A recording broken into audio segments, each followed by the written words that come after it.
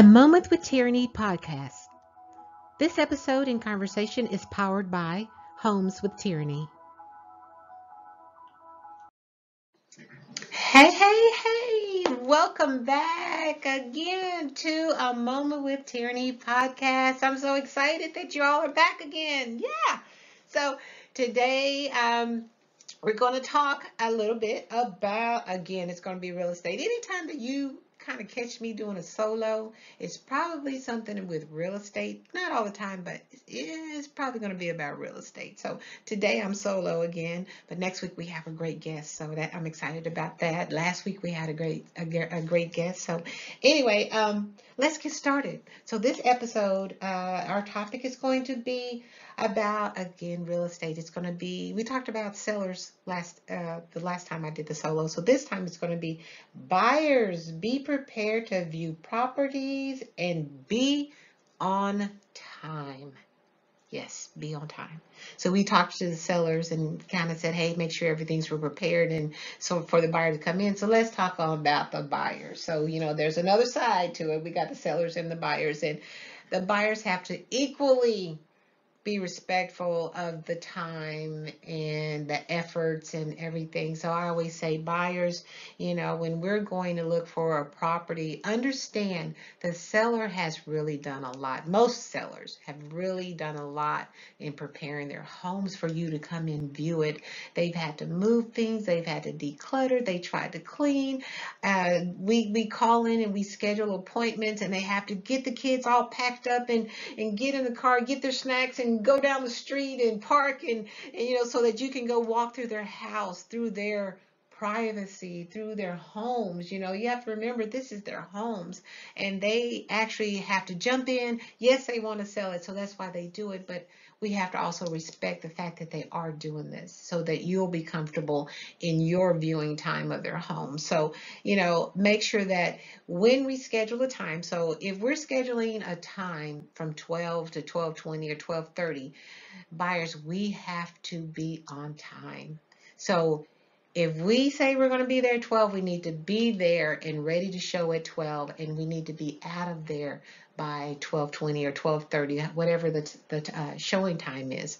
It's not that we say we're going to be there. We ask for a showing from 12 to 12:20, and we show there at 12:17 and expect to have a 20-minute walkthrough and showing. It doesn't work like that, because a lot of times there's either going to be a back-to-back showing, or these people are trying to get back into their home. So we really need to respect their time in doing that. Now, sometimes things do happen and we may have to reschedule. That's life. Things happen. There's traffic if you're driving too far. But for the most part, we need to make sure that we are respecting the times that we schedule a showing.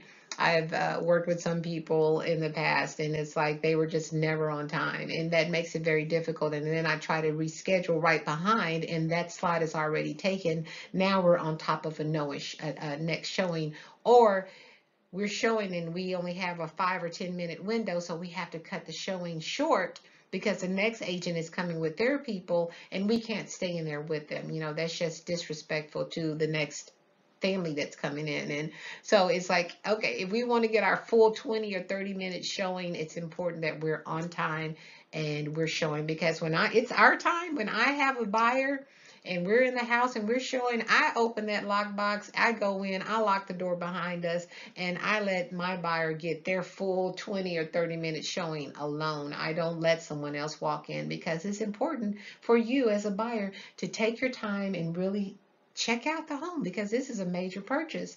But I always say, okay, buyers, be on time, buyers, be prepared. The other thing that I always say is, I suggest to my buyers, and I actually give them in my buyer packet, is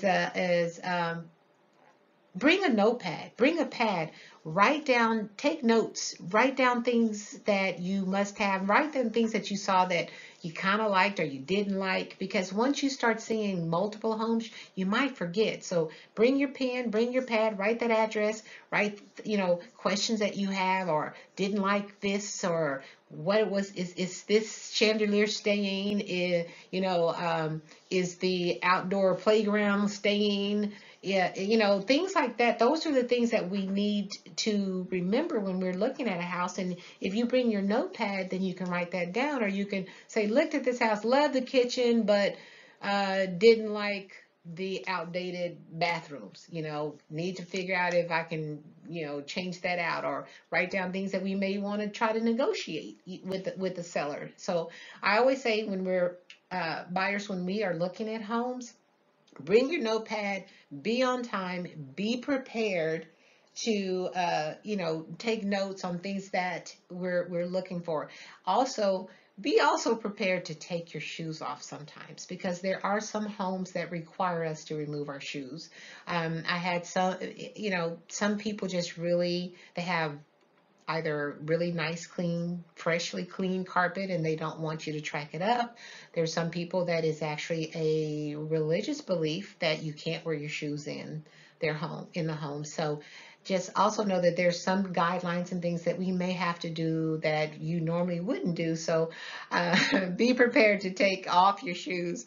A funny thing happened with a buyer is that when the husband came in, and we're like, okay, we have to take the boots off. And he's like, what? We're like, yeah, we have to remove the shoes. He's like, oh no. He says, okay, don't look.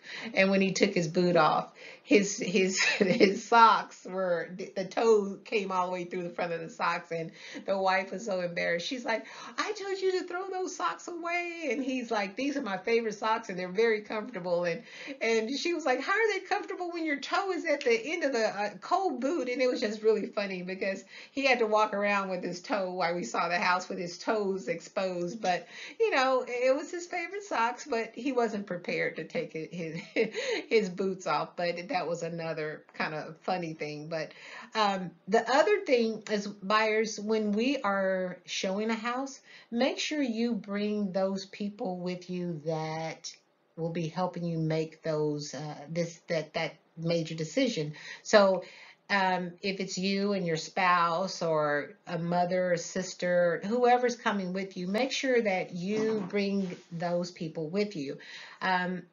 It's not a real good thing. I mean, we can always have a second showing, third showing. We can always do that, but it's a little uncomfortable when you go and you see a house, and then you're like, can we come tomorrow because my husband wants to see it now? And then you say, can we show again the next day, because I'm gonna bring my mom and my auntie and my cousins to look at it too. And then we're at a third showing, and they're like, the agent's like, are y'all interested? Are y'all gonna make an offer? And then we come back and go, no, we were just looking at it, but we've had 3 showings.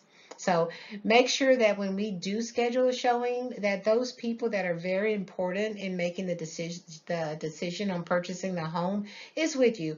It's not that we can't do a second showing or something, but we don't want to just keep coming back and showing and showing and showing, and we're really not interested in the property. So that's another thing that we really have to make sure that when we're buying and looking, bring those people with you that's it's going to make a difference, that it's they're going to help you make that major decision on the property. And and like I said, we always could do a second showing.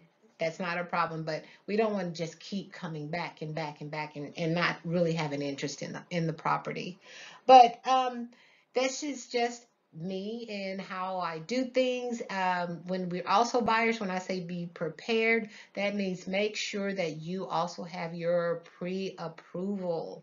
You know that you can qualify for that home, because once we see a home and you really love a home, we're going to make an offer, and we need to make sure that we let that seller know that you are already approved and you're ready to go, and we don't want to waste any time or anything to fall through. We want to try to make the transition as smooth as possible, and that means knowing that you are financially ready for that property, and that's by having a pre-approval, and you get that through a lender. And once you see a home, we want to move on that home quick, because more than likely, if you're loving it, somebody else is loving it, and we want to try to put the best offer up and have no hesitations or waiting for any type of letter to come and say, okay, yeah, now we can. More than likely, we might miss out on it. Not saying that you will miss out, but I'm just saying, when you find something, you have to be prepared to start making that offer. And when we make that offer, we send that pre-approval letter over to that seller's agent, and we let them know that, hey, you're already approved and you are serious about this house. So that's something that I say with the buyers is buyers be prepared to view the property, and most definitely be on time, because we have that window that we show, and we want to make sure you're able to utilize that full window that we've scheduled, and also have your pre-approval letters ready to go. So when we find that home that you love, we're going to jump on it and we're going to give it the best offer we can and get you into your dream home. So that's a moment with Tyranny, talking about buyers this time. But thank you everyone for joining me again. Next week is going to be off the chain. We have a guest with us, and I'm excited about that. So you make sure to join us next week, same time. Of course, you already know I have to end a moment with Tyranny with a quote. And the quote for today is, enjoy the little things in life, for one day you'll look back and realize they were the big things. And one more time I say it. Enjoy the little things in life, for one day you'll look back and realize they were the big things. See you next week. Thank you for joining a Moment with Tyranny podcast.